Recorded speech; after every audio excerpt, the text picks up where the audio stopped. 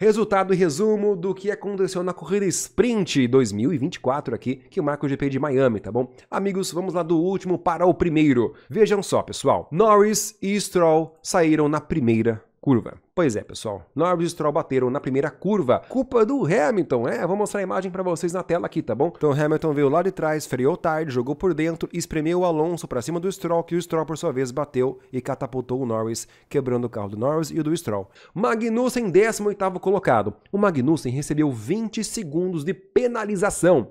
O Hamilton tentou ultrapassar o Magnussen várias vezes, até conseguiu ultrapassar, conseguiu colocar o carro completamente na frente do Magnussen, mas o Magnussen freou tarde e simplesmente empurrou o carro do Hamilton para fora da pista. E depois ele acelerou e ficou na frente do Hamilton. Então ele recebeu 20 segundos de penalização. 10 de uma e 10 de outra. Feio. Muito feio pro Magnussen, tá? Feio demais, tá? Alonso, 17º. Hamilton, 16º. Atualizou aqui. Hamilton punido? Hamilton punido!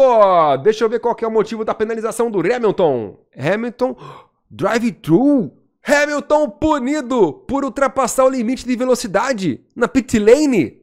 Ah, não. Sério? Depois da corrida, isso é verdade? Meu amigo, na volta 19, como é que pode? Depois da corrida, Hamilton, que tinha conseguido uma 8ª colocação, uma incrível 8ª colocação, punido. Punido.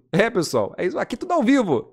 Tá bom, vamos continuar então, vamos lá. Ocon, 15º, Bottas, 14º colocado, Albon, 13º, Russell, 12º. Russell não conseguiu fazer muita coisa não, hein? Ó, o Russell era pra ter ficado em 14º, tá? Só que como o Magnussen e o Hamilton foi punido, o Russell subiu pra 12ª colocação. O Russell foi péssimo nessa corrida, péssimo. Guanyu, Sargento em 10º colocado. Eita, Sargento tá na felicidade. Gasly em 9º, Tsunoda em 8º colocado, Hülkenberg em 7º colocado, boa posição aí para o Hülkenberg.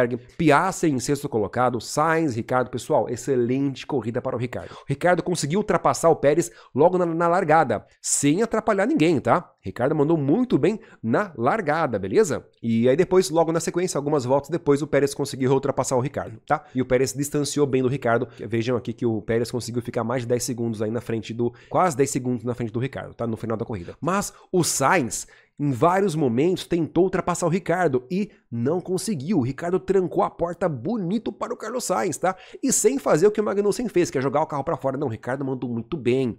Muito bem, a troca de chassi e a atualização que foi feito no Japão e na China deu certo para o Ricardo, e o Ricardo disse que voltaria com tudo, precisava de um novo chassi porque o dele estava com problema e realmente parece que isso era verdade. Piastri, que teve o carro parcialmente atualizado, conseguiu a 6ª colocação. Sempre que o Sainz não conseguia ultrapassar o Ricardo, o Sainz perdia tempo e o Piastri colava na traseira do Sainz. Olha, esses três aqui proporcionaram lindas disputas no final do meio para o final da corrida. Pérez, 3º colocado, o Leclerc de vez em quando errava um pouquinho ali na volta, fazia um segundinho mais lento.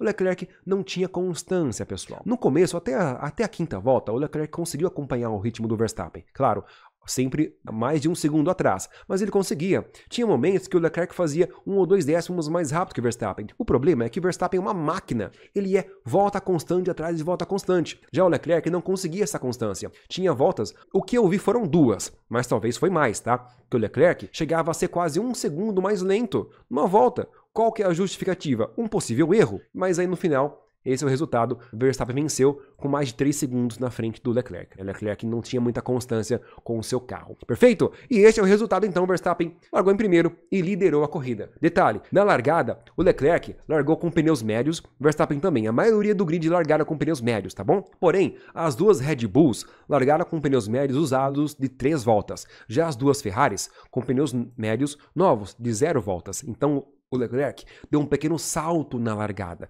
e ficou lado a lado com o Verstappen. Mas o Verstappen praticamente empurrou o Leclerc na parede. O Verstappen, mesmo por fora, conseguiu ter a vantagem na primeira curva. Verstappen é implacável, cara. Colocar de lado com ele é complicado. Maravilha? É isso aí. Agora vamos para alguns detalhes bem interessantes da corrida. Vamos lá. Os pilotos mais rápidos nos setores foram Verstappen mais rápido no primeiro setor, 30.2, Leclerc segundo mais rápido, 30.3 e o Pérez terceiro mais rápido, 30.4, quase 30.5. O Ricardo foi o quarto mais rápido no primeiro setor. Olha que interessante, né? E aqui mostra que realmente a Mercedes de Hamilton estava com bom ritmo. Ele foi o quinto mais rápido no primeiro setor, mas infelizmente foi penalizado. Já no segundo setor, continua sendo o Verstappen o mais rápido, 34.4.